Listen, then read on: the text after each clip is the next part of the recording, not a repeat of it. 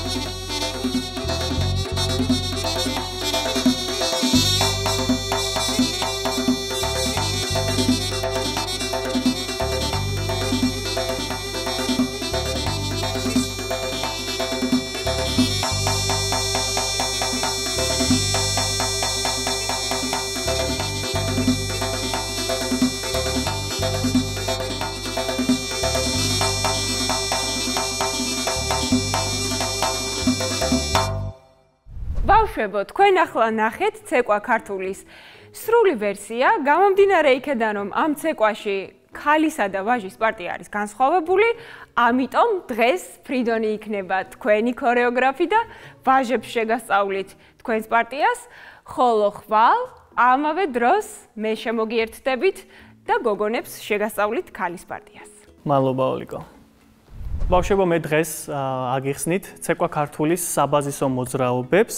რა თქმა უნდა, ცეკვა ქართული არის ძალიან რთული შესასრულებელი, მაგრამ ვეცდები მაქსიმალურად ელემენტარული მოძრაობები ახსნა, რომ თქვენთვის იყოს ძალიან გასაგები და მარტივი. ცეკვა ქართული არის ლირიული ცეკვა. გამოსახული არის ძალიან ბევრი პატრიოტული, ნაციონალური და ამავდროულად მეტი სიყვარული არის ჩაქსოვილი აი ამ ცეკვაში. პირველ რიგში მინდა დავიწყოთ ცეკვა ქართულის ხელების მოძრაობები. სულ გვაქვს 3 ხელის მოძრაობა. პირველი. დგებით პირველ პოზიციაში ხელები დაშვებული თავისუფლად. როდესაც ცეკვავთ ცეკვა ქართულს, 4 სათვალავში ამოგვაქვს ხელები. გამკლავში. თვალზე 1, 2, 3, 4 ქართული ცეკვის პირველ პოზიციას ვიჭერთ გამკლავში. შემდგომ ვიჭერთ ხელს მეორე პოზიციაში. მოდის მაქსიმალურად ზემოდან იდაყვის სახსარში მოხრილი, კალისებრი და ტევნები ოდნავ მომუჭული. წერა თითიც შესაძლებელია მიედოს გულმკერდს. ეხლა როგორ უნდა ამოვიტანოთ ეს ხელი? 4 სათვალავი, 1, 2, 3, 4 და 4 სათვალავში დავხუროთ მარჯვენა ხელი, რაც შეიძლება ზემოდან, კალისებრი.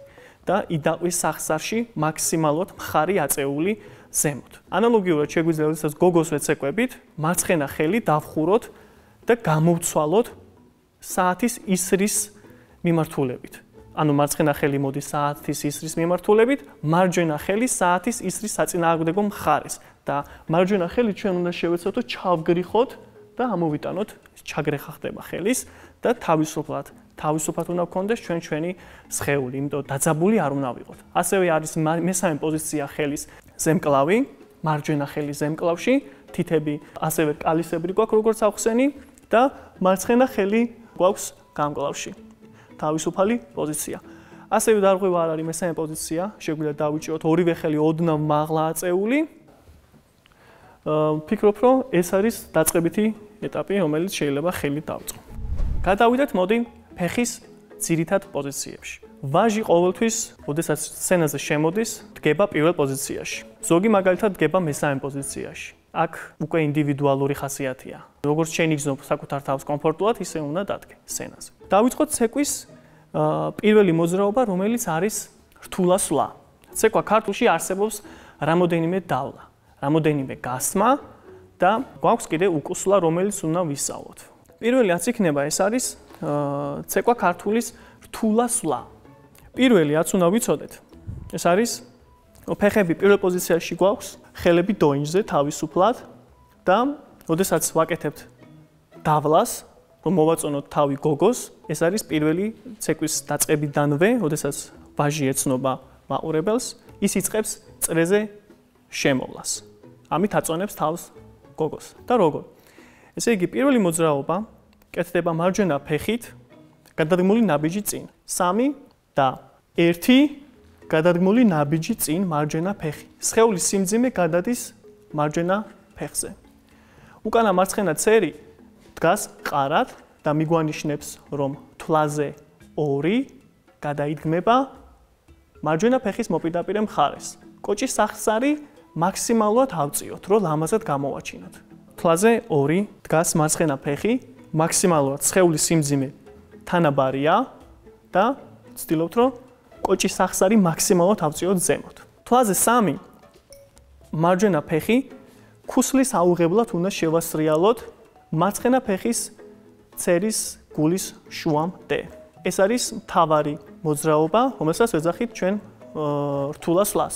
წინა ფეხი, რომელიც არის დარჩენილი, იმით ვაგრძელებთ სვლას ანალოგიურად, როგორც ახსენით მარჯვენა ფეხი. თვალზე 1 გადადგმული მარჯვენა ფეხი, ცერი არის აწეული, მუხლი გაჭიმული, ორივე მუხლი, თვალზე 2 ცერდადებული, კოჭის სახსარი მაქსიმალურად მოვტეხოთ, ზოგიერთი მაგალითად დაშვებულ ცერს ხმარობს, მე მაგალითად ხმარობ მაღლითა ცერს. მარცხენა ფეხი თვალზე 3, რაც შეიძლება მაქსიმალურად იდოს იატაკზე ფეხი, ქუსლი არ ავიღოთ და მუხლი გაჭიმული კონდეს, შევასრიალოთ შუამდე. 4 სათვალავში აგვაქვს ხელი ნელ-ნელა, 1, 2, 3, 4 და პირველი პოზიციიდან მეორე პოზიციაში ნელ-ნელა ვხურავთ ხელს. ზუსტად აი ამ სვლას ვაკეთებთ, რაც გავაკეთეთ ახლა რთულასვლა. ოღონდ ცოტა მოვუმატოთ. 3 და 1 2 3 4 5 6 7 8 და უნდა ვეცადოთ, რომ ტანი იყოს გამართული და მარცხენა ხელი, რომელიც გვაქვს გამკლავში, არ გავიტანოთ გვერდზე ან დაბლა არ დაუშვათ, ზუსტად ხრის გასწვრივ გქონდეს და ცერი აწეული. ტანი არ უნდა ვამოძრავოთ, როდესაც ვასრიალებთ ტერფს. ქუსლის აუღებლად და მთლიან ტერფზე უნდა გვედოს, რაც შეიძლება ძიმედ მივასრიალოთ, აი როგორც უთოსრიალდება დაახლოებით აი ისე და მუხლი იყოს გაჭიმული მაქსიმალურად და ბიძგი არ უნდა გავაკეთოთ, როდესაც მივასრიალებთ. ეს არის პირველი მოძრაობა რთულასვლა, რომელთაც ვიწყებთ წრეზე შემოვლას. შემდეგი მოძრაობა ახსნათ სამდაკვირითი, რომელიც სრულდება ადგილზე და უკუსვლა. დაახლოებით ერთი და იგივეა, უბრალოდ მოქმედება რაშია. სამდაკვირით, როდესაც ვაკეთებთ, ორივე ფეხი არის ცერებზე აწეული და მარჯვენა ფეხი კოჭის სახსარში იხრება. ცვლით, დაკორით ფეხს სამზე. შეხედეთ, როგორი რთული მოძრაობა, ანუ მარცხენა ფეხი იცვლება პატარა დაკვრით და მარჯვენა. სულ გვაქვს 3 სათვალავი. 1 2 3. ნუ 3-ზე. უყურეთ, მარცხენა, მარჯვენა, მარცხენა. და ყოვნა გვაქვს ყოველ 3-ზე. მეოთხე სათვალავს ვუშვებთ ყოველთვის გასმის დროს, სამდაკვრითვის დროს და დავლის დროს. ეს ემთხვევა ეს სამი მოძრაობა ცეკვა ქართულში. მოდი გავაკეთოთ ერთად. ი მარცხენა, მარჯვენა, მარცხენა, ყოვნა. მარჯვენა, მარცხენა, მარჯვენა, ყოვნა. პირველი რაც უნდა ვიცოდეთ, ეს არის რომ ქუსლები აუცილებლად ერთმანეთთან ახლოს კონდეს და მოშორებით არ იყოს. და აუცილებლად ვიცოდეთ ისიც, რომ მარტო კოჭის სახსარი მუშაობს აქ. მცირეოდენი დაკვირით და მასთან ერთად არ უნდა ავიწიოთ და არ უნდა ჩამოვიდეთ, ხო? ერთ ადგილზე დგას ტანი სწორებაში. მაქსიმალურად ავწიოთ კოჭები მაღლა. ეს იქნება ძალიან ლამაზი. რა დროს ვაკეთებთ უკუსვლას? როდესაც მივდივართ უკან, ცილდებით გოგოს, აი ამ მომენტში ჩვენ უბრალოდ ვაცურებთ ფეხს და მარტო სამზე აგვაქვს ფეხი. და როდესაც ადგილზე ვცეკვავთ, ადგილზე სვლას ვეძახით სამდაკვირით მოძრაობას. და ვაფიქსირებთ ყოველ ფეხს, როდესაც ვწევთ. აი უყურეთ 1 2 3. 1 2 3. ადგილზე სვლას აკეთებ აი ამას გაუჩერებლივ. მაგრამ როდესაც ვიშლებით და უკან მივდივართ, ხო? 1 2 3 სრიალით 2 3 და მარტო 3-ზე აგვაქვს ფეხი. ვეცადოთ რომ არ ვიმოძრაოთ, ხო? ესეც ჩვენი მეორე მოძრაობა და ყველაზე მნიშვნელოვანი რაც არის, გასმა არის ჭეშმარიტი, სუფთა, ქართული მოძრაობა. და მინდა სამ ეტაპად გავყო ეს გასმა და ცეკვა ქართულში. და ზოგადად ქართულ ცეკვაში გვაქვს მეორე პოზიცია, რომელიც არის გატანილი ტერფი წინ, მუხლი გამართული. ყოველ წელსაც უკუსულით მივდივართ, ჩამოვდივართ ერქცერებზე, დაბლა და ვამზადებთ მარჯვენა ფეხს, მარცხენა ფეხის მოპირდაპირე მხარეს. ჩამოუსვათ უნდა ფეხი ძლიერად და გავიტანოთ მარცხენა ფეხი რაც შეიძლება მაქსიმალურად, მუხლებში გამართული. პირველი ეტაპი რაც არის, რომ ადგილზე ვივარჯიშოთ ინდივიდუალურად, აუცილებელია რომ მუხლებმა იგრძნოს სიძლიერე წელს ქვემოთ. ზემოთ ვართ გაშეშებული და დაძაბული საერთოდ არ ვართ. მარჯვენა ფეხი წინ გატანილი, ფეხის ზურგი აუცილებლად უნდა მოვღუნოთ და ქუსლი ავიტანოთ რაც შეიძლება მაქსიმალურად ზემოთ. და აქაც უნდა დავაფიქსიროთ ყოველი თვლა 1 2 3. მოვამზადეთ მარჯვენა ფეხი 3 ი მარცხენა 2 3 და ყოვნა ხდება ყოველ 3-ზე. ეხლა ცოტა მოუმატოთ აი ამ გასმას, ხო? 3 1 2 3 1 2 3 1 2 3 და ყოველ 3-ზე ფეხს ვაჩერებ. ეს არის მეორე ეტაპი. და მესამე ეტაპი, როდესაც უკვე ძელს დაიხმარ, აუცილებლად დოინჯი ერთ ხელში გვიჭირავს და ვაკეთებთ, შეგიძლიათ ასევე სახლის პირობებში მოიხმაროთ სკამი და დადგეთ და სარკის წინ იმუშაოთ. და სწრაფი ჩამოსმით, ფეხი ისე უნდა ჩამოუსვათ, რომ მუხლი არ მოიხაროს. დააკვირდით 1 2 3. ანუ ეს არის თვლაზე 1, რომელიც ფეხსაც ვაფიქსირებთ. თუ მარჯვენა ფეხი არ მოვამზადეთ თავის დროზე, შესაძლოა სათვალავი აგვერიოს. ამიტომ დავაკვირდეთ რაც შეიძლება მაქსიმალურად. 1 მარცხენა არის თვლაზე 1. 2 თვლაზე 2 არის მარჯვენა ფეხი. გოგოსთან როდესაც მივდივართ, აი მაგალითად თვლით 1 2 3 4 5 6 7-8-ზე აუცილებელია მისალმება და გამოპატიჟება ცეკვის და დგომა მესამე პოზიციაში, რომ გამოვიწვიოთ ჩვენი მანდილოსანი. ამით ქედს ვიხრით მის წინაშე. აუცილებლად უნდა ვაკეთოთ გასმები რაც შეიძლება სწრაფად და ვიცოდეთ რომ 6 სათვალავზე უნდა გავჩერდეთ და დავდგეთ მესამე პოზიციაში. ეს იყო ძირითადი საბაზისო მოძრაობები, რომელიც მე ახსენი. ეხლა აი ამ სამ მოძრაობაში მე დავთვლი და ცოტი ტემპს მოუმატებ. აბა ფეხები შეტყობებული პირველ პოზიციაში და როგორც ახსენით დავლა რთულას სულით ვიწყებთ პირველ მოძრაობას, ხო? ი 1 2 3 4 5 6 6 7 8 და 1 2 3 4 ავიწიე 2 3 4 5 6 7 8-ზე ჩამოვდივარ და 1-ზე ვიწყებ გასმას. და არის გარე ტაქტი, რომელიც სანამ გასმას დავიწყებთ, შეგვიძლია მარჯვენა ფეხი მოვამზადოთ. და 1 2, 3, 4, 5, 6, 7, 8. ეს უბრალოდ გავუსვი მთლიანად, რომ ვიცოდეთ, რომ როგორ დავაფიქსიროთ ჩვენი C. ყოველ მე-6 თვლაზე ვაჩერებთ C-ით და შემოbrუნდებით გოგოს მხარეს, მესამე პოზიციაში და თავს ვხრით. ჩვენ ახლა ახსენით სადა გასმა. ეხლა მინდა აგიხსნათ, როდესაც გოგო ასრულებს თავის სოლო პარტიას, რა მდგომარეობაში უნდა ვიდგეთ.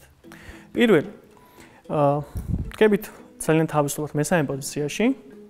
ფეხი გატანილი გვაქვს მის გვერდით ამ მხარეს, მარცხენა მხარეს, წერ აწეული და ვუყურებთ მანდილოსას. ხელები თავისუფლად, არ უნდა დავფაროთ სახე, ხელები დაშვებული და ხელების თავისუფლად, ხო? ტაში უნდა დაუკრათ, რაც შეიძლება ნელა სათვალავით. 1, 2, 3, 4.